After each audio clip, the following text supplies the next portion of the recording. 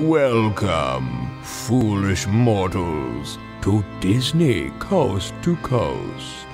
I'm here to introduce your host, your Disney Coast to Coast host. Kindly raise your volume, please. Jeff has plenty of Disney chatter for everyone. There's no turning back now.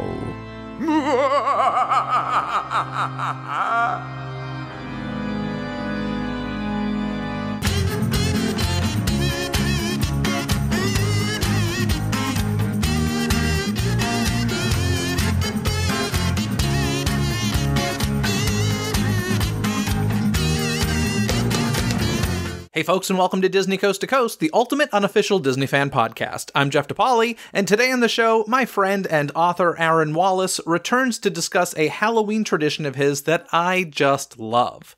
I call it the Ultimate Halloween Theme Park Orlando Attraction Marathon, where Aaron and his friends hop around to Orlando theme parks to experience all that is Halloween and spooky. It sounds like a super fun tradition that I hope to take part in some year, but for now, I'll have to live vicariously through Aaron as we discuss. It's all coming your way right after this. Smell is such a big part of the Halloween experience. Whether it's smelling your favorite candies, hot cider, dead leaves, fog, and the myriad of other smells related to the fall season, they all give me cozy feelings. And now, Souvenir Scents can help fill your home with the smells of the season. I literally have their Halloween horror maze candle lit next to me as I record this message, and I'm getting some serious scents memories. Souvenir Scents is creating handmade candles to help bring your most cherished vacation memories into your home. Their unique scents are individually formulated to bring the most realistic representations to life. You won't find these variations anywhere else. And they have numerous options for the spooky season beyond the previously mentioned Halloween Horror Maze candle. There's also Halloween Horror Fog, Ghostly Mansion, Halloween Horror Puppets and Dolls, Halloween Horror Pumpkin Lord, and E.T. Forest, which, yes, is a Halloween movie that we'll discuss later in this podcast episode. These Halloween favorites are in addition to Souvenir Scents' regular theme park scent offerings. So head on over to Souvenir Scents by clicking the link in this episode's description and use code DCTC to save 10% off of your entire order.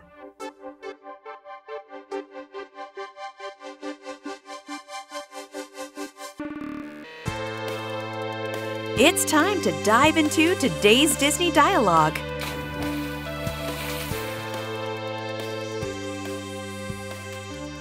Hello, Aaron. Welcome back. You are here to talk about Halloween, not Golden Girls. I'm sorry, but welcome back. Always a pleasure to have you. It's my other favorite thing. Thanks, Jeff. Great to be back. Of course. Today we're talking about my favorite holiday, and you told me once about something that you and your friends do in the theme parks for Halloween that I was like, I love that you do this. This is super exciting. I call it the Ultimate Halloween Theme Park Attraction Marathon, and you will find out why soon. But I want to know, I guess, give us a brief synopsis of what this is, and I want to know how this tradition began for you and your friends. Sure. Well, first of all, the name you just gave it is a way better name than we ever came up with for ourselves. But essentially what this is that sometime during the Halloween season, very often on Halloween Day, my friends and I will do every what we call Halloween attraction in all the parks in Orlando on the same day. So that includes the 4 Walt Disney World theme parks, and very often we throw in the 2 Universal theme parks as well. So what do I mean by Halloween attraction? Any ride or show that either directly or explicitly, or in some cases more tangentially or in an abstract way, engages with the Halloween holiday. And I've put together a whole list to share with you. But the way this started was really, as I recall it, on a whim. This would have been in like 2012. I was brand new to living in Orlando. I'm in my like mid-20s, right? And so you have to put yourself in that frame of mind, like young, wide-eyed youth, new to living behind Walt Disney World. And you still have that just like excitement of living in the magic, and you just want to be in the parks as often as possible. And, you know, free time was about just like go to the parks. And so it was out of of that sort of mentality, that this idea of like, hey, wouldn't this be such a cool way to celebrate Halloween, really grew. And it turned out to be a lot of fun and something we have done at least most years since. Okay, very cool. And was it someone's initial idea or was it kind of a group effort? I have a feeling this was your initiation. I mean, honestly, it might have been, but here's what I mostly recall, and the details are fuzzy for me at this point, but I remember it being very much on a whim. It might have been even like the morning of, or maybe we were on our way to the parks and we just said, you know what would be crazy? What if we just did all the Halloween attractions? And then somebody said, should we go to Universal too? It's like, do you think we could do that in one day? Could we get to 6 parks in a day? And we did it, and it was just awesome. So how many years do you think you've done it like successfully and like really hit everything on this list? Some of the stuff is retired at this point, but I don't know. How many times do you think you've actually accomplished this? And when is the last time you actually did it? Yeah, so quite a few. I mean, I want to say in the early years, starting in about 2012, it was definitely an annual thing. In more recent Halloween seasons, as life has just gotten crazier, I think it's kind of in more of a piecemeal version of the experience. And then, of course, in 2020, it didn't happen at all. And so this year, I was just talking with a friend today about, hey, could we do this year, given the complications of visiting theme parks in the year 2021, park pass reservations, the inability to park hop until 2 p.m., etc. And so we were saying, you'd probably have to start with Universal first because it doesn't have those restrictions, and then head on over to Walt Disney World. So we'll see if it happens this year. Very interesting. Didn't even think about that. So yes, this is a challenge to anybody listening. I challenge anybody listening to do the same thing and, go to all the attractions we're about to list. We will start with the Disney stuff, of course. And let's start with Walt Disney's Carousel of Progress. Now, of course, I mean, I just love that the holidays are in this attraction in general. And what is the third scene is Halloween. That's right. Yes. The third decade that we spend time in, the 1940s. What I love about having Carousel of Progress on this list is, at first glance, I can see how someone would be like, what do you mean Carousel of Progress is a Halloween attraction? But then you remember like, oh yeah, each scene is set in a holiday or in a particular time of year. And there is this one scene that's all about Halloween. And as soon as you enter, there's the jack-o'-lantern on stage. And he's a very 1940s era ceramic jack-o'-lantern, which is just like my favorite type or favorite era of household Halloween decor.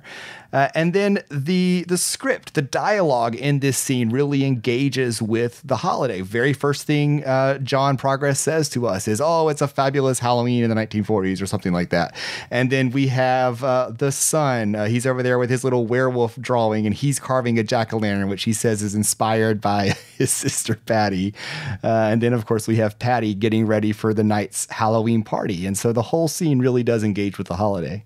Yeah, I love vintage Halloween decorations. It's like among my favorite things. And it seems to have made some sort of comeback. Like I go into a lot of Halloween shops, and especially like the paper art you hang on the walls seems to have made a huge comeback. And I just love that stuff. And I love that the Carousel of Progress features Halloween in one of the scenes. I think it's wonderful. Yeah. Next on the list, I mean, this one's pretty obvious why it's on the list, but not specifically Halloween. Let's go to the Haunted Mansion. How could you not, right? Yeah, that's the thing. So as you said, it is not explicitly a Halloween attraction. It doesn't take place on Halloween or anything like that. And yet, no Disney celebration of Halloween is complete without the Haunted Mansion. We see, for example, the not so great Eddie Murphy Haunted Mansion movie very often turns up on lists of Halloween movies. It's part of Freeform's 13 or 31 Days of Halloween. We have the Muppets Haunted Mansion movie being released as part of Disney Plus's Halloween season. When you go to the Boo to You parade at Mickey's Not So Scary, obviously sort of the centerpiece of that parade is an extended Haunted Mansion sequence. Anytime you have a Disney Parks Halloween music playlist, it's always Grim Grinning Ghost is sort of like the central track. And so I think it's really integral to any Halloween experience. Plus, it just has the look and feel of spooky season. Yeah, and somebody out here, you mentioned in the Boo to You parade the Haunted Mansion sequence, and of course that Halloween party takes place in Magic Kingdom, where the Haunted Mansion is. But out here in California, our Halloween parade is over in Disney California Adventure, yet it still features a Haunted Mansion section of the parade. And I think it was my pal Sam Carter saying on Twitter, it might have been somebody else, but I think it was him. And he made a comment like, Disneyland Resort is so unique because you can have a float in a parade based on an attraction in a different park and it doesn't feel weird. But can you imagine doing that at Walt Disney World? And I thought about it. I'm like, I really can't. And it is kind of unique that that is a thing that can exist at the Disneyland Resort. Yeah, you mean like if you went to Epcot and there was a Haunted Mansion sequence in a parade? Float, it would be like weird, but like it being in DCA, it doesn't, like, honestly, I'd never even thought about it. It doesn't feel weird in the least. I don't know if it's because the parks are so close and it's more like a community, for lack of a better term. I don't know. It's a good point. And I do think proximity is a relevant factor there in terms of the physical location of the parks. But also, I think theme comes into play. For example, the theme of Epcot or Animal Kingdom is so divergent from Magic Kingdom that it just wouldn't make sense. Whereas... Are you saying DCA doesn't have a strong theme? How dare you? I mean, that's part of it. But also, I would say like Hollywood Studios, which does have a strong theme, somehow I think it would feel less weird, maybe a little strange, but less jarring to have a Haunted Mansion sequence in a parade in Hollywood Studios versus something like Epcot or Animal Kingdom. I don't know. What do you think? Yeah, I would agree. If it's gonna be done, Disney's Hollywood Studios is the place to do it. I mean, you could just argue, hey, there was a Haunted Mansion movie with Eddie Murphy, and this is a Hollywood Studios, so it fits. Like the way that they do things like that at that there park. There you go. Or to tap into your recent argument, I think it was in Attractions Magazine, that we need more movie-specific parades at Walt Disney World again. Oh, yeah. Disney's Hollywood Studios could have a Muppets Haunted Mansion parade that goes through the Muppets area of Hollywood Studios. That would be perfect. Yeah, I would have loved to see the Muppets added to the Haunted Mansion segments this year, but, I mean, you must be excited. Did you saw that Kermit and Piggy and stuff are going to be part of Disney Merriest Nights on Main Street USA, right? Oh, yes, Jeff, I am looking at my calendar with a magnifying glass trying to find a way to make this work for me to get out there to see that. Wow, you're that excited about it, huh? Oh my gosh, yes. Are you kidding me? I mean, first, Christmas is like the one major time of year when I haven't been to Disneyland. So that needs to happen anyway. And then throw the Muppets into the mix. Like that's at the top of my list. Yeah, it's a kind of hefty ticket price, but I guess it does sound like a unique event, so that's kind of cool. But yeah, so the Haunted Mansion, of course, the music, like you said, the visuals, legit, some scares in there as well, which is always fun for the spooky season. And so, of course, that's going to be on the list. Yeah, and it's a haunted house. So let me just say, we think about Halloween Horror Nights. Like, what is that? It's a collection of haunted houses, a very different type of haunted house. But this is Disney's version of a haunted house, and it's a very classic dark ride haunted house. But yeah, that's a staple of the season. Yeah, it's perfect. I love it. Next up, an attraction that people might immediately say, oh, yes, of course, because it's a scary attraction. But I don't know if everybody gets the direct connection to Halloween when it comes to the Twilight Zone Tower of Terror, where the story actually takes place on Halloween, which I love. But it's not super strong in the attraction. It is in the movie, the TV movie. But yeah, I find this interesting. Correct. If I'm remembering correctly, the only explicit reference is just in the opening narration. There's just a reference to it being a Halloween night, right? And then that isn't really revisited again in the attraction. I don't even remember that, to be honest, in the pre-show. What I do remember is like the window of the store, when you exit, there's a jack-o'-lantern in it. That's right, yes. There's a bit of Halloween decor there year-round, and the story is Halloween 1939. That's right, but I don't remember if they specifically mention it in the pre-show, to be honest. Yeah, I was thinking they do. We'll have to double-check. But yeah, that's a really fun fact and a nice little Easter egg for people to keep an eye out for. Our mutual friend, Ruben, loves to point this out, that as you exit the Tower of Terror gift shop, you always want to look back behind you at those windows. And yeah, year-round, they are decorated as if it's Halloween.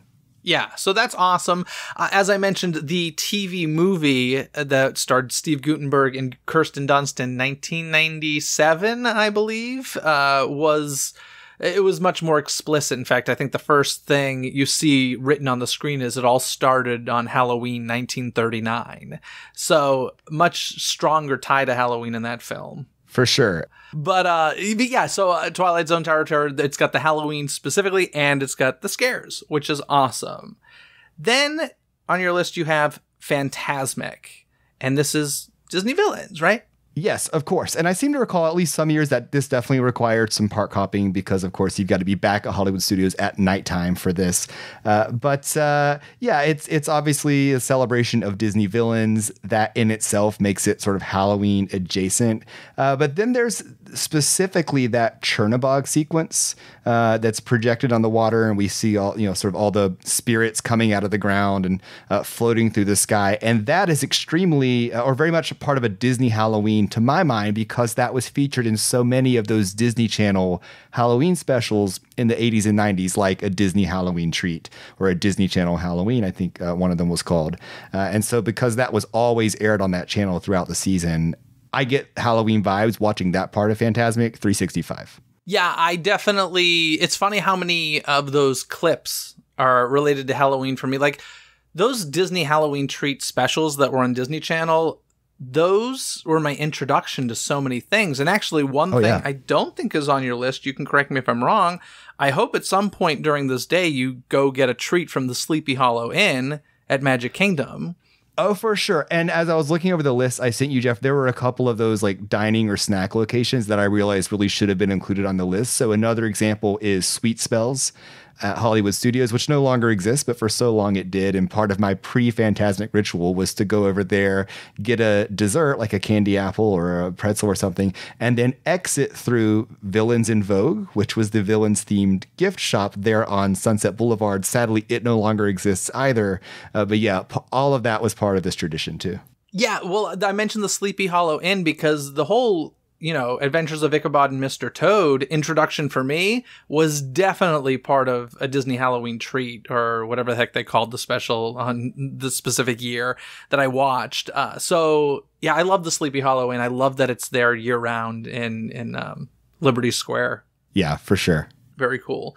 So, I do want to say before we move on from Phantasmic, I actually just wrote an article for Attractions about this as well. How crazy is it how big Disney villains are? People love Disney villains. We have the Phantasmic, a year-round show. We have Disney after-hour events featuring the villains, and we don't get good villains anymore. This is tragic. Yeah, I did read your article. By the way, I love all of your articles in Attractions Magazine. You're very sweet. This, it's a great point you make. I mean, I do think that there's room for both sort of models of villain, right? Like the classically, unabashedly, unambiguously evil villain, and then also today's modern, they're misunderstood, they're sort of good at heart with good intentions villain. There's room for both, but I agree with you. It would be a shame to let an entire generation or more come and go without ever having a taste of their own classic evil Disney villain the way we had with, Ursula and Jafar and Scar and so on. Yeah, I make the argument that the last real villain was Mother Gothel. I'm curious, do you have a different one? Like, who do you think the last solid Disney villain in the classic sense would be? Yeah, I mean, even Mother Gothel, she's certainly not a good person, but I feel that she's given a sense of perspective. You understand where she's coming from, maybe in a way even that we don't quite get with someone like Ursula. Yeah, we need more villains. I'll just leave it at that. The next couple on your list, I'm going to need a little bit of explanation with these. The first one less so, but the Sci-Fi Dine-In, what do they call it? The Sci-Fi Dine-In Theater, the Sci-Fi Dine-In Theater Restaurant. I always forget the full name. Yes. The Sci-Fi Dine-In, I think you're right, theater. I mean, listen, some of these are more explicit than others, but for me, this one just has the feel of Halloween, right? You walk in and it's nighttime, it's dark. You're at a drive-in theater. The story is like the table you're eating at is like a convertible car. And that is the setting of so many sort of classic B story or B film horror movies, where, you're on a date at the drive-in theater and there's a monster behind you or a monster comes to attack or something like that. So it's a setting that is Halloween adjacent, even if the restaurant, again, doesn't have an explicit Halloween theme. And the movies that you're watching or the clips that you're seeing while dining there many of them are sort of like sci-fi / horror films. So you do get those images of screams or attacks or things that are from outer space or growing larger than they're supposed to be. Some body horror, all that sort of stuff works its way into those montages. Yeah, I was curious if there was a specific film that maybe actually featured Halloween or Jack-o'-lantern or something. But no, it's just kind of like more the overall feel of the space. Yeah, that's what it is for me. Okay, man, you're hopping all over Disney's Hollywood Studios as far as timeline is concerned. Unless I guess maybe you could do dinner there and then dessert at your Sweet Treats and then Fantasmic. But I mean, this takes some serious organization and planning, which you are the king of course. Well, I have to say, I think in my entire life, I've only had one proper meal at Sci-Fi. What we would usually do is we would go in just for milkshakes and sometimes like an appetizer as well. And so we would usually go in and be like, hey, we just want to come in for milkshakes and snacks. Is that okay? And if it was not crowded, they say, sure, you can have a convertible. On a busier day, they would say, yeah, we just have these smaller tables near the back. If that's okay with you, we'd say, sure. And so it was usually a much quicker experience. Can I just say I love that restaurant? That is like, it's something we don't have here at Disneyland. And I know it was supposed to be part of Cars Land before it was, Pixar Cars Land. But I love that restaurant. So I'm always amazed at how quiet it is in there, how successfully it creates the mood it's trying to create. I think it's fantastic. Yeah, 100%. I mean, it's never been known as the best dining experience in terms of the food itself. But if you can sort of overlook that, and it's not that it's bad, you'll have a nice enough meal. But the experience, the atmosphere, the Imagineering on display is really excellent, and I think often overlooked. I would always choose that over the 50s Primetime Cafe. I don't know. I don't like the food there very much. And like you said, Sci-Fi, it's not like the greatest food, but I've never been like, oh, this is gross. And I believe it may be the first place I ever had the pumpkin pie milkshake many years ago that they don't do anymore. That was the 50s Primetime Cafe. If you recall, you and I went there to get said pumpkin pie. Was that my milkshake. First pumpkin pie? I remember doing the peanut butter and jelly there for the first time, but I feel like Sci-Fi had the pumpkin pie as well. Yeah, it might have been the PB&J that we went for, so maybe you're right about the pumpkin pie. Oh, yeah, no, 50s Primetime can stick around simply for the peanut butter and jelly milkshake. Although I will say the last time I was there, which was basically a year ago, last October, I wanted a PB&J milkshake and I couldn't get it because like the bar section was still closed and I wasn't going to go eat a full meal there. So that was a bit of a bummer. So I'm kind of craving one, to be honest. Anywho, let's move on to the next one on the list. Once again, you're going to need to explain this a little bit. Big Thunder Mountain Railroad. I feel like there's a backstory here that I'm not familiar with. Yeah. So it's interesting that you mentioned backstory because I think that's kind of a little bit of a discussion we can get into here. But I think Big Thunder qualifies, in my mind, as a Halloween attraction on a few different counts. First, very early on in the ride, you encounter a swarm of bats. As you go through that very first cavern, as you're going up your first launch hill, you're sort of attacked by bats in the ride and you hear them all squeaking. And so that's very Halloween-y. Later in the ride, we do ride through a skeleton. It's a giant dinosaur. I think it's specifically a T-Rex skeleton. And the car actually kind of goes through its rib cage. So those are two scene or show elements that are Halloween adjacent. But there is also a backstory wherein the attraction is haunted. And that backstory, as originally conceived, is a little bit problematic. And so we've seen Disney modify the backstory over time, but a haunted element has persisted throughout those changes.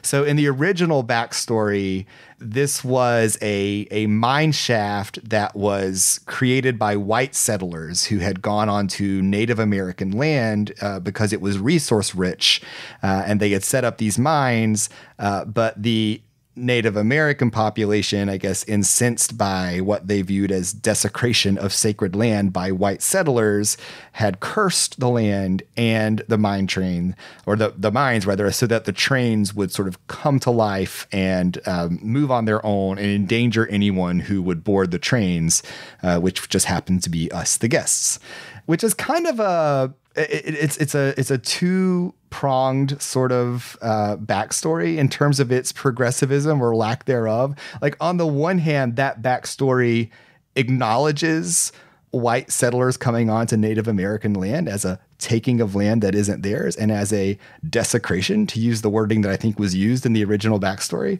But on the other hand, it sort of had the effect of othering Native Americans and sort of casting them as these like mysterious spell casting people who are to be mythologized and feared. And so that's obviously not a healthy thing. And so what we saw in recent years was Disney unveil this new backstory with this gold-obsessed mining magnate named Barnabas T. Bullion, whose likeness is based on Tony Baxter.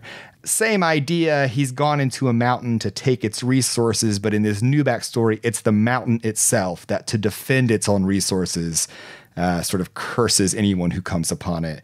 And that's why the trains are out of control.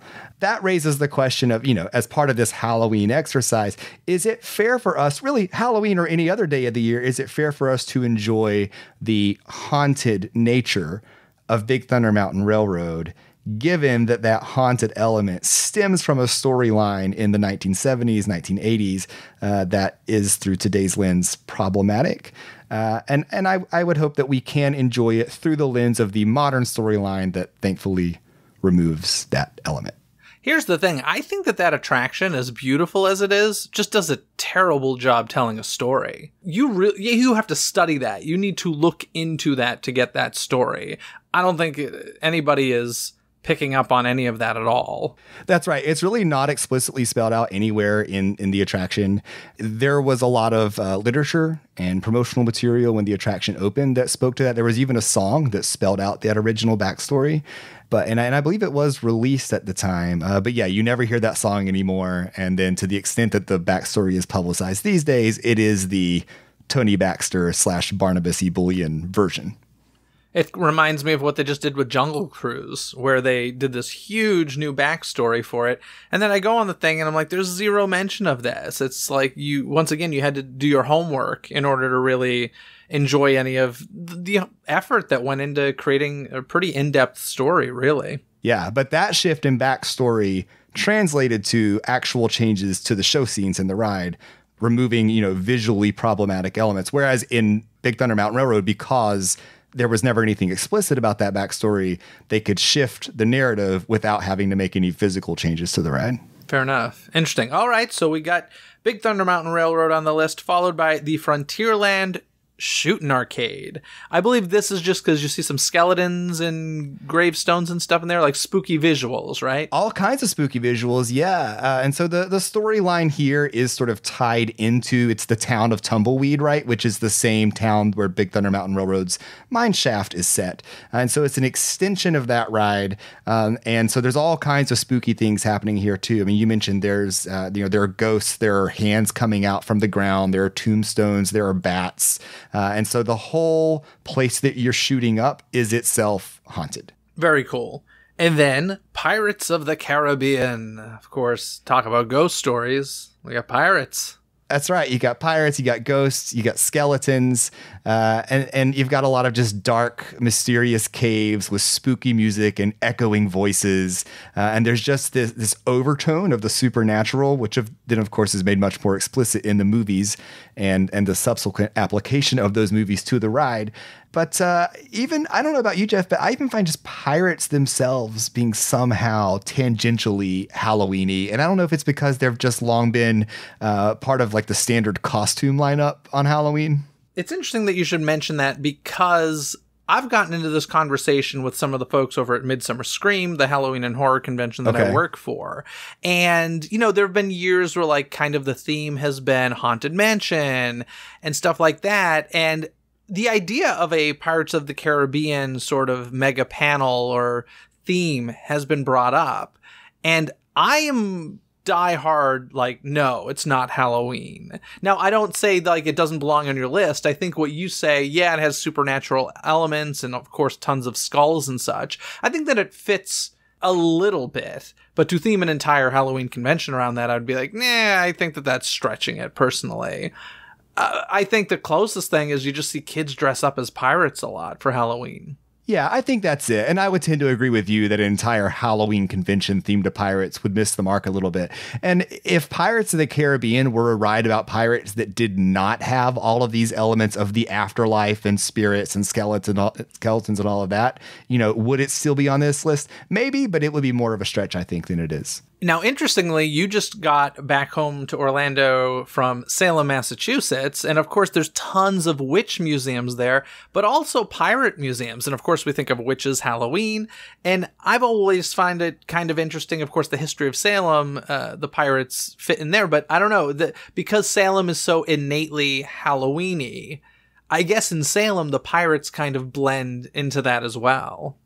Yeah, for sure. I mean, you're right. The reason there's that pirate presence in the town of Salem is because Salem's history just so happens that pirates were an integral part of it, as were alleged witches. And I think you could make an argument that in as much as Salem is like the Halloween capital of our country and our culture, the fact that pirates and witches go hand in hand in Salem lends credence to pirates being a part of Halloween celebration. Yeah, interesting. Now, I'm noticing, not that we finished the list here, but we don't have any representation of Animal Kingdom, do we? Yeah, and I was talking with our friend Ruben today, trying to remember if we ever went to Animal Kingdom as part of this. And I know that we did, because we often made it to all 6 parks. But then the question was, well, what did we do at Animal Kingdom? And I think, and it's not on the list, but I think we went to Dinosaur as part of this because it's just a scary ride. It's not really Halloween-y per se, but if you just think of horror as being a part of Halloween, or scares or thrills, I think that's how we brought Animal Kingdom into the fold. I am amazed at the amount of full-grown adults who are legitimately terrified of Dinosaur. I was like, really? Like, so scared, they're like, I will not ride that again. I'm like, really? That is so bizarre to me. Yeah, listen, I can remember when that ride opened, when it was Countdown to Extinction. Of course, I was much younger, but I would not get on it. I was just so terrified by everything that I heard about the ride. It was billed as this really scary attraction. And of course, it was a little more intense then. They toned it down with the conversion to Dinosaur. But Jeff, it's pretty scary. It just makes me laugh because, like, I'm a wuss when it comes to rides. And I just think Dinosaur's a blast. Like, if you can do Indiana Jones, you can do Dinosaur. I don't know. I think Dinosaur is scarier than Indiana Jones, but I agree they're both a blast. But Indiana Jones is not in pitch dark with giant, like, man-eating beasts jumping out at you from nowhere. Unbelievable. Alrighty, cool. Well, let's head over to Epcot with Living with the Land. I love that this is on the list. Yeah, it's got to be. So there is a kind of year-round Halloween element to this attraction, and then there's also a season-specific Halloween element. The year-round is that we have those Mickey Mouse gourds, for lack of a better term, Mickey Mouse pumpkins that grow. These are like real pumpkins that are made to grow in the shape of Mickey Mouse. Coolest thing ever. And that is on display at least much of the year, if not all of the year, inside that greenhouse. And sometimes they will even have those out at the waiting area inside the land pavilion. As you approach the entrance to Soarin', they have a little counter where you can sign up for the behind the scenes tour. And sometimes they'll have one of those Mickey shaped gourds out there to kind of create visual interest to get people over to that counter. So that's the year-round or most of the year element. And then seasonally, there is very often, though I have to say it hasn't happened every year that I can recall, but very often there is some sort of a little Halloween display within the greenhouse. So they'll have like bales of hay and pumpkins and gourds and then like a scarecrow or two set up as you ride by on your boat. It's the same thing that they do at Christmas time. They'll usually have a snowman, sometimes made of sand, in that same area. So in small ways, this Living with the Land becomes a holiday attraction. It's so funny. As much as I love the scary and horror of Halloween, I am just as much a fan of the farm Halloween, the jack-o'-lanterns and the corn mazes and stuff. Oh my gosh, I love it. And when the two mix together, it's like heaven for me. Oh, yeah. I did at Big Thunder Ranch in Disneyland. They used to have that Halloween meal. and it was amazing. And they played all Halloween music, and they had like Halloween. What are those sugar cookies that they would serve in like in a hot griddle? Oh yeah, The Snicker. Yeah. I think they were Snickerdoodle, right? They were really good. Yeah, and they had like a Halloween version of that. It was one of my best memories of a dining experience in Disneyland, and I'm so sad that it's gone now. Yeah, I miss Big Thunder Ranch. I really do. It's really too bad that that's where like Galaxy's Edge had to go. It's sad. Same. But you made me think of, when you were talking about that, it's funny, we're going to each other's coasts here, but you made me think of Return to Sleepy Hollow. Did you ever get to do that at Fort Wilderness? I didn't get to do the version you're talking about, which is the more recent one where you watch The Legend of Sleepy Hollow, and then, spoiler alert, I guess, at the end, there's a surprise visitor. I don't know if we can say who it is. It's okay. I think it's been retired at this point, sadly. Well, that's the question, right? I mean, I think but for the pandemic, that would have continued on. It's not happening this year, but the question is, will it come back? I don't think and then know. 2019, it didn't happen, I think, because of construction over there. That's right. I think I did its last year. To be honest, I think when I did it was 2018 with my sister, and I really loved it. It's super cool. You're in the barn with the horses, watching the event. Ichabod, the Headless Horseman's animated short, and then the screen comes up, the fog billows out, and there's the Headless Horseman for photos. It was awesome, and it's like one of the most affordable special events ever at a Disney park. It's like $25. It's incredible. Yeah, I really hope that it does come back. But what I would love to come back even more than that is what I got to do there, which was the precursor to that experience. And the name escapes me, but it used to be many years ago that at Fort Wilderness, you could take a haunted hayride. And you and a bunch of other guests would get up on this big giant wagon. You'd sit on actual hay bales, and you would have a very sort of spooky, ghostly driver with a lantern take you on a hayride very slowly into the forests of Fort Wilderness. And he would tell you the story in very dramatic fashion of The Legend of Sleepy Hollow. And as the story would grow a little spookier, and as Ichabod's fear would set in, you got into deeper and darker parts of the woods. And then when you got to the part where Ichabod is being chased, we ourselves, the guests, are chased by none other than the Headless Horseman, who would emerge from the woods, and then our wagon would pick up its pace, and he's chasing us. And Jeff, it was the coolest Halloween experience I have ever had the pleasure of participating in. And it lasted for a number of years up until they started building the Four Seasons Resort back there near the site of the old River Country water park. And because that construction extended into those woods, they had to, I think they at the time said, temporarily postpone that attraction, and it has never returned. Now that sounds amazing. I love the story of Sleepy Hollow, and Old Sturbridge Village in Massachusetts did a theatrical production through their old, I believe it's a 1600s village, and it was a similar thing where, you walked around this old dark village, like lit by candlelight, and the horseman came out and galloped through the bridge, and you're in the bridge and stuff, and it's just so cool. Sadly, it's not back this year. I think they moved the production to Texas or something, whoever the producer is. I'm hoping it comes back to Massachusetts sometime soon, because it's so cool, and it sounds like it set the same sort of mood. I'm curious, was your wagon pulled by horses, or was it more of a tractor situation? I think it was pulled by a horse, but it's been so many years now, I couldn't tell you for sure. I'll look into it. Interesting. Well, that sounds awesome. And yes, if you... it's a kind of a hidden gem. It's not something that's promoted. At least the one I saw was not promoted very much. And it's frankly a very small crowd. And it was only a few nights, I think. So It's something to keep your eye on. That's true of everything over there at Fort Wilderness, which is really a holdover from the old Vacation Kingdom days, right? When Walt Disney World first premiered, it was billed as being so much more than a theme park. And if you look at the early marketing materials, there was really more emphasis on the everything else at the resort, all of the sort of the recreation and the resort activities. And it was almost as if Magic Kingdom were an afterthought. And Fort Wilderness to this day is the kind of place where you can go and spend an entire day or multiple days just doing resort activities. And we've just mentioned a few of them here, but you're right. Everything there is a hidden gem and totally worth looking into. Awesome. Now, next on the list, we have Grand Fiesta Tour.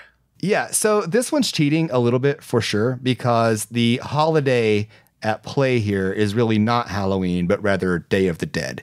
And so I hesitate to put it on the list, but the reality is we did always include it as part of this experience. But in doing that, like you want to acknowledge, and certainly we did acknowledge, that Day of the Dead and Halloween are not the same holiday. They are not interchangeable, though they do tap into the same themes, right? They both sort of contemplate the afterlife, and both of them have origins in celebrating and revering and respecting the dead. And today's modern celebration of Day of the Dead, as I understand it, it is informed or influenced by, amongst many other traditions, the traditions of Halloween. And so because it's sort of tapping into some of those same themes, we do include it. It also takes place at the same time of year, right? And there is this scene that, though not explicitly, does certainly appear to be part of the Day of the Dead. And there are skeletons there, and there are piñatas there, which invokes candy, which of course is itself very Halloween. And an argument that I have made is that in the most recent version of this ride, the Grand Fiesta Tour starring the Three Caballeros, that one way to read that attraction is that the entire storyline unfolds on the Day of the Dead. Now, again, that's not Imagineering canon, but I think there are visual clues throughout the ride that can kind of lend itself to that reading. But yeah, so for those reasons, it's always been a part of this experience for us. Well, may I have the honor of adding Mickey's PhilharMagic to your list now that Coco is part of it? Absolutely. Of course, it's not yet a part of Mickey's PhilharMagic in Walt Disney World. And I don't think it will be in time for this Halloween. They just announced November. The timeline. I think you're right. It reopens in November. So that's a bummer. But in the future, yes. However, do you know, and we're getting ahead of ourselves a little bit, but do you know when you could include, or how you could include Mickey's PhilharMagic as part of this? Goodness. There's the Fantasia sequence, but it's Sorcerer's Apprentice. Yeah, you got to think a little outside the box. It's more the theater, not so much the attraction. Oh God! Is it something that used to be in that theater? No, it's something that happens during Mickey's Not So Scary Halloween Party. Oh, what's in there during that? I'm not sure. They play just on a loop, The Legend of Sleepy Hollow. Oh, really? Okay, cool. Yeah. Or I should say it's the Ichabod, The Adventures of Ichabod and Mr. Toad that they play in there on a loop. Very cool.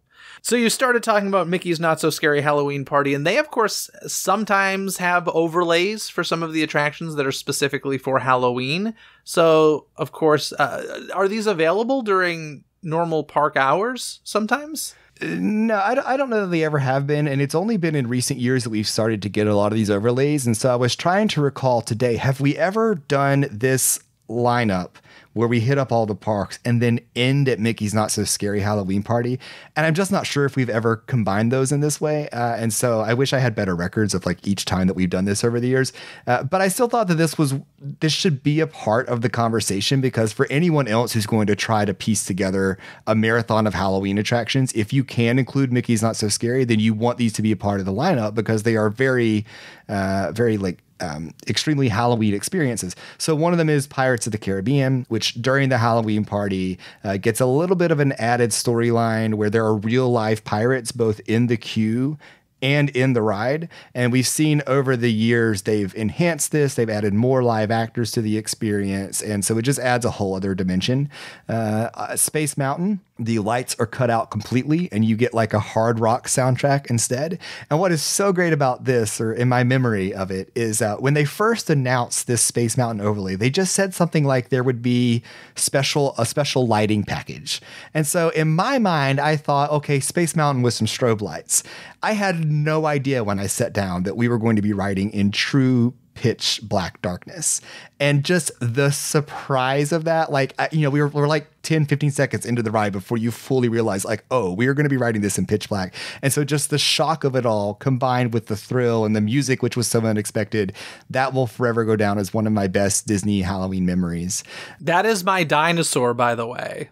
Yeah? That terrifies me. Your Space Mountain in general, I'm not a fan of. It's too rickety for me, and I feel like I'm going to fall out. But in the pitch black, no, I will not do it. Not going to happen. Oh, Jeff. So you need to be tricked into it the way that I was. It's not going to happen. You get on not knowing. Not unless Rick Moranis was like, hey, you want to ride this with me? Or Michael Eisner. Otherwise, I'm like, nope, no thanks. Okay, let's say you absolutely had to choose between either riding Space Mountain in the dark or getting on the Skyliner, which would you choose? Ooh, that's a really good question. Do I only have to go one leg of the Skyliner? Yeah, sure. I'd do the Skyliner. Wow, really? Yeah. I don't like your Space Mountain. I hate it, in fact. But you'll do it with a little bit of light. With like the constellation, the starlight, I'll probably never do it again, to be completely honest. Really? Yeah. Wow. It just doesn't interest me. Number one, I don't think it's a good ride.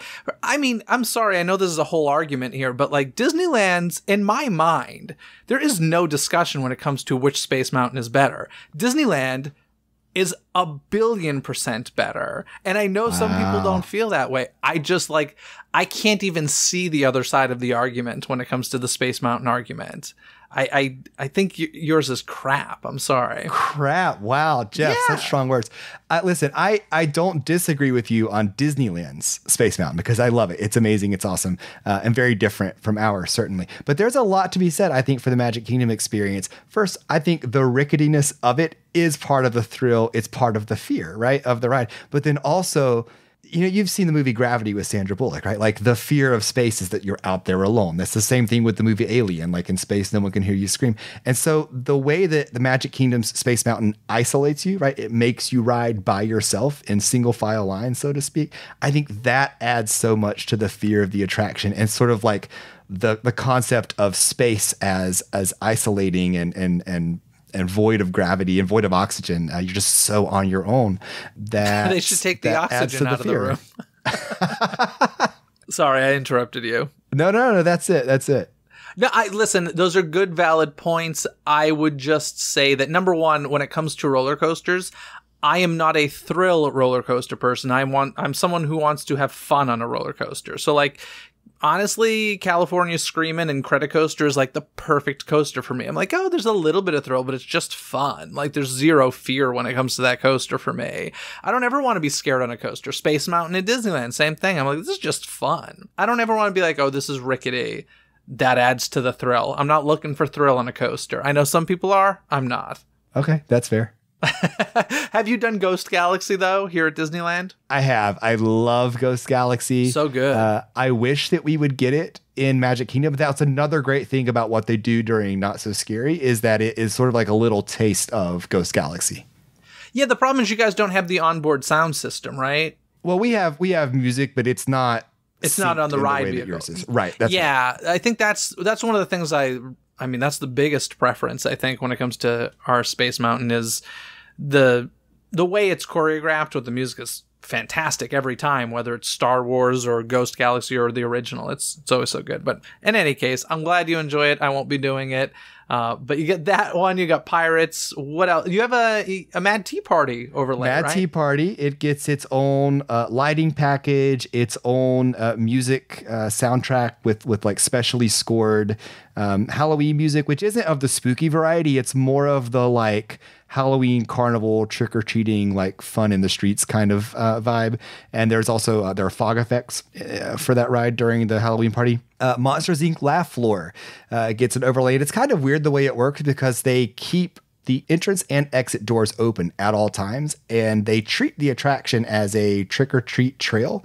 So guests can walk through and just pick up candy and leave, or they can sit down and watch a show unfold, and it's a special Halloween trick-or-treat version of that show. So you can watch as much of it or as little of it as you want, grab some candy and go. And we've mentioned, of course, Sleepy Hollow playing inside PhilharMagic. And the last thing I'll mention at Mickey's Not So Scary, though I don't think it's happened in the past few years, is that in Adventureland and in the Jungle Cruise area, there is a Halloween radio show that plays in lieu of the background music. So it's sort of like what you hear day to day in the queue of Jungle Cruise, but played further out into Adventureland and made specific to Halloween. Very cool. Excellent. So there's that. Now we got to talk about a few things that are sadly retired, one being the Great Movie Ride. And so let me think. For this, there's the horror movie section, which I always love so much because, number one, I love horror, but I just love it because, you know, the studio down the street, Universal Studios, basically invented the horror movie. And so it was like, okay, we can't really get any classic monsters in this ride, so let's just go generic skeletons. That always makes me laugh. And it's briefly mentioned. That's right. Yeah. Yeah, it's totally the tribute to Universal that can't exist, and so we'll just quickly move right on by. Exactly. So there's that. Then there's Alien, which, I guess you could add into kind of a Halloween-y feel. And then, of course, the Wicked Witch of the West, the Green Witch, is iconic Halloween.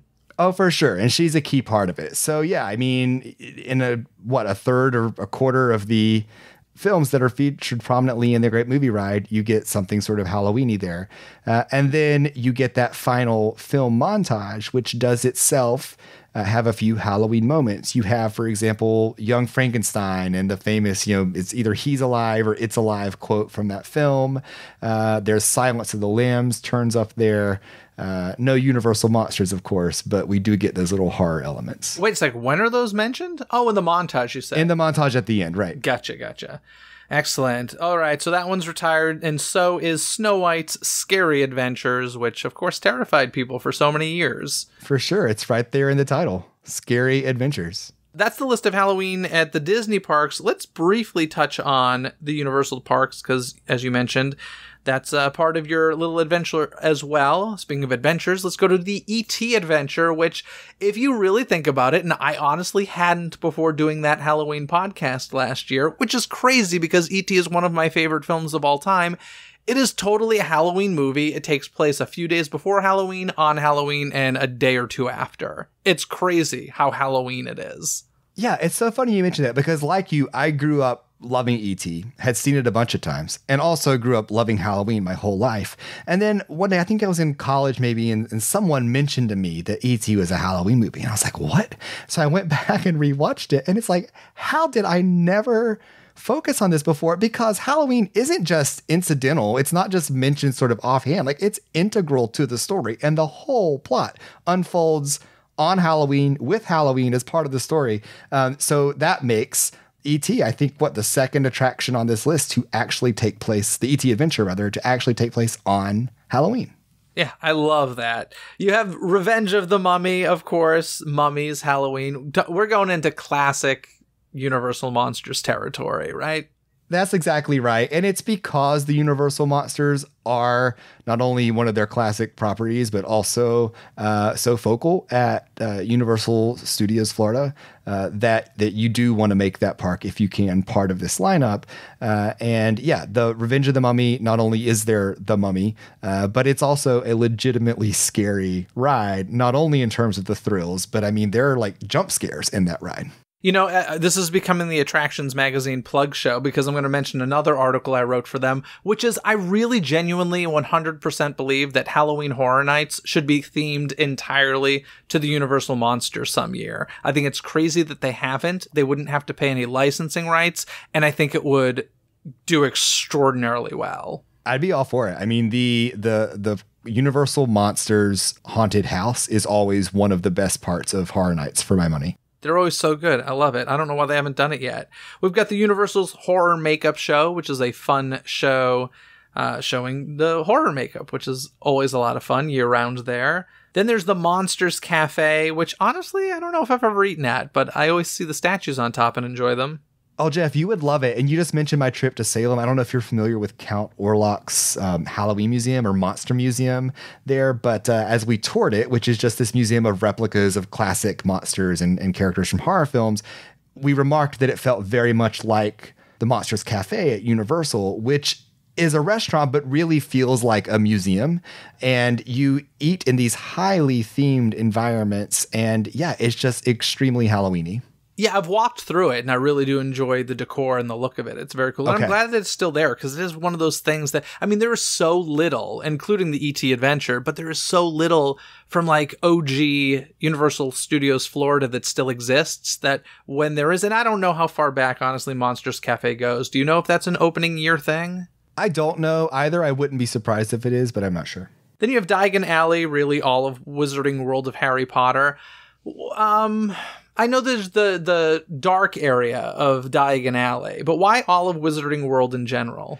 Yeah, I mean, I think all of Harry Potter to me feels Halloween adjacent again, because it is all about witches, wizards, magic, spells being cast, danger in the dark.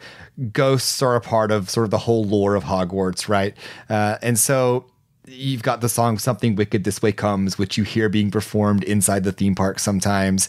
And then just walking through Wizarding World, you see, pumpkin juice is being served and pumpkin pasties and cauldron cakes. And you see cauldrons in the decor and you see witches on the signs and you see people in their cloaks and their robes and the pointy hats. And so there's just the feel, the look, the aesthetic of Halloween. And then, of course, certainly you take that turn down Nocturne Alley where it does suddenly feel very dangerous and ominous in a way that, again, lends itself to Halloween. Alrighty. Then we've got Skull Island, Reign of Kong. I mean, the word skull is right in the title, so it's kind of a given.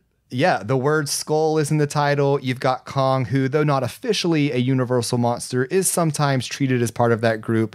And then fundamentally, I mean, the cue to that attraction is essentially a haunted house, at least on days when they're operating it that way, right? Like you do have scare actors who are jumping out at you as you move through that queue, and there's a lot of scary music playing, and there's sort of a very decrepit, very horrifying animatronic as you move through the queue. So again, a very scary experience. And then over in the Springfield area of Universal Studios Florida, we have King and Kodo's Twirl and Hurl. And of course, these characters were first seen in one of the Treehouse of Horror episodes of The Simpsons, right? That's right. And in fact, they're seen in every Treehouse of Horror episode. And I think they might have made, I'm not a Simpsons expert, I think they might have made some appearances outside of that saga. But for the most part, they are known as sort of the icons of the Treehouse of Horror series. And so what I like about this being on the list is it's another one of those attractions where at first glance you might say, wait a minute, how is this Halloween? But when you know that Simpsons history, you think, oh, this is very much a Halloween attraction because these are Halloween characters.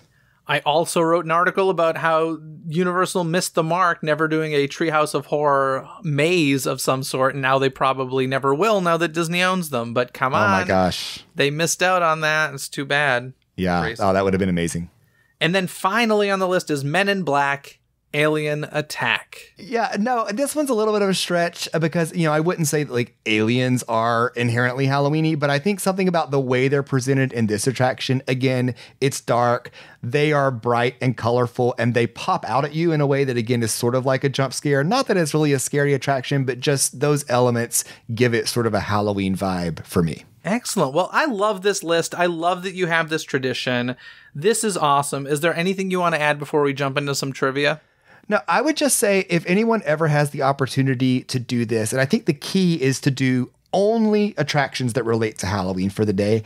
At the end of the day, you've done a bunch of stuff that you're familiar with, but you feel that you've seen everything in a new light.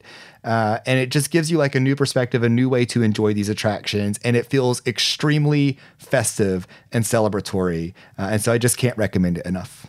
And I would suggest that you make a playlist to listen to as you go from one attraction to the next. And all of you and your friends should have in your AirPods or whatever and be listening to the same playlist full of Halloween-y music to further enhance the theme. Oh my gosh. Jeff, as someone who has received many of my unsolicited playlists over the years, you know that no one has to ask me to make a playlist twice. So I will absolutely be doing that. Excellent. Well, this has been a lot of fun. Thanks for the conversation. But now let's get to some trivia. Do you know the answer? Get your brain gears churning and play along. It's trivia time. Alrighty, Aaron, do you want to hit me with the trivia question first, or shall I hit you? Okay, I'll ask you first. In 2014, Mickey's Not So Scary Halloween Party added a specially ticketed character dining experience inside the Cinderella's Royal Table restaurant entitled Villain's Sinister Soiree, a wicked takeover of Cinderella Castle. The question is, which characters were regularly featured as part of that experience? Well, I would have to assume the wicked stepmother, right? Cinderella's stepmother. Yes, and in fact, she was kind of the hosting villain. Okay. How many other villains were there? 8 others. 8? Jeez. Yeah. Let's say you can just give me 5 out of the 8. Let's go with some classics here. Maleficent. Yep. Cruella de Vil. Yep. I'm going to say Queen of Hearts. You know what? Yes, she was not on the list I pulled up, but I know for a fact I saw a video of her there. So I'm going to give that to you. Okay. Evil Queen. Yes. Gosh, that's a lot of villains. This is probably totally wrong, but who are the little sidekicks in Hercules? Oh, Pain and Panic. I can totally picture them there. Oh, were they? I wish they would have been, but no. But you're already at your 5, by the way, but you can keep guessing. Let me see. Who else? Gaston. No, I don't think so. So I did see a passing reference to him having been there in articles. So maybe he was there like one night, but he was not part of the regular lineup. Okay, who was the regular lineup then? Okay, so the other ones you haven't gotten: Judge Claude Frollo. Very nice. Drizella, Anastasia. Did you say Cruella de Vil? I said Cruella. Yeah, okay. And then Dr. Facilier. Oh, nice. That's a solid mix of villains right there. And can I give you a fun follow-up question that relates to the same event? Please do. Okay, so during that dinner, Lady Tremaine, Anastasia, and Drizella performed a cabaret-style mashup of Sing Sweet Nightingale, which is a song from Cinderella, and which thematically appropriate pop song? Sing Sweet Nightingale and, oh gosh, I don't know pop music well enough. Oh, in 2014? 2014 was the year this happened. So the song came from 2013, if that helps. It doesn't help at all. Thematically appropriate. Sing Sweet Nightingale. Do you say like related to Sing Sweet Nightingale or more related to like the space it's in? More related to who's singing it. The Stepsisters are singing and Lady it. Tremaine. Lady Tremaine. Oh, I don't know. Okay. What? So it's the song Royals by Lorde. And the chorus, of course, is "And We'll Never Be Royals." Dude, that's pretty genius, whoever thought of that. Yeah. Yeah, like so random, but so clever. Very clever. I appreciate that. Well, my question for you is not nearly as good as the one that you had, but I want to know, what year were the holidays added to Carousel of Progress? Now, I believe there's always been the finale Christmas or New Year's, but when was a holiday added to every scene in that attraction? Yeah, so I do actually know this one. So the original version of the attraction, you're right, ended with Christmas, but that was the only holiday there.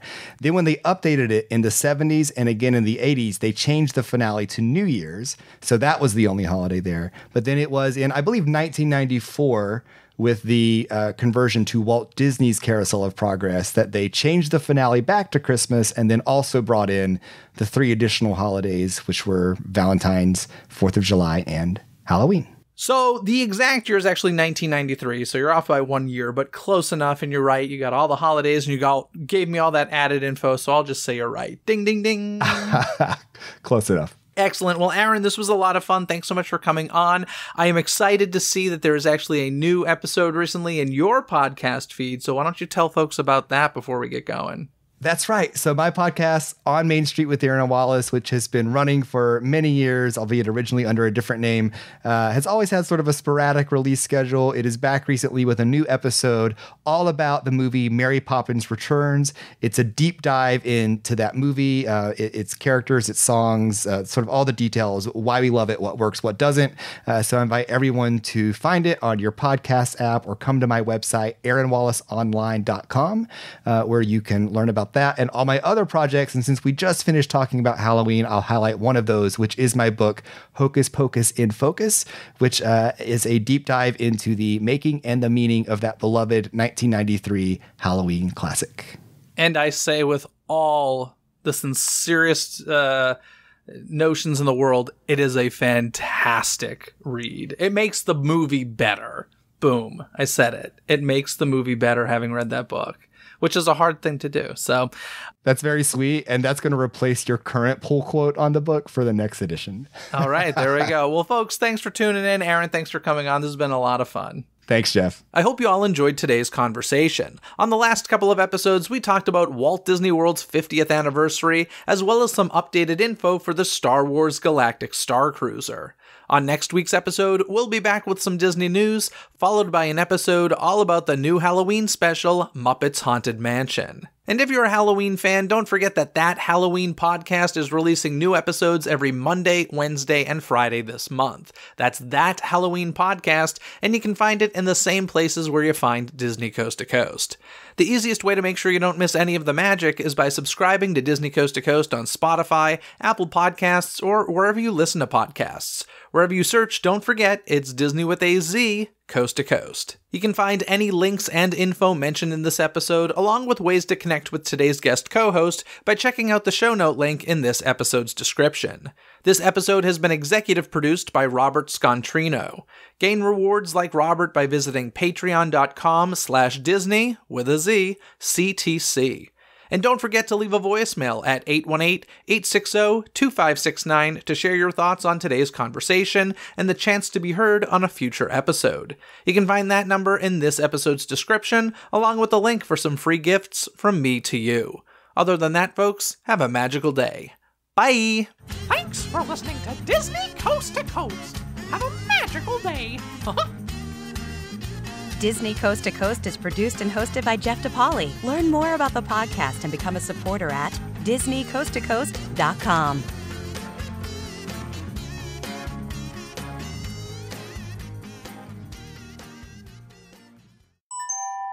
This podcast is part of the DePodcast Network. Learn more about this show, plus find more quality and entertaining podcasts at DePodcastNetwork.com. That's DEPodcastNetwork.com.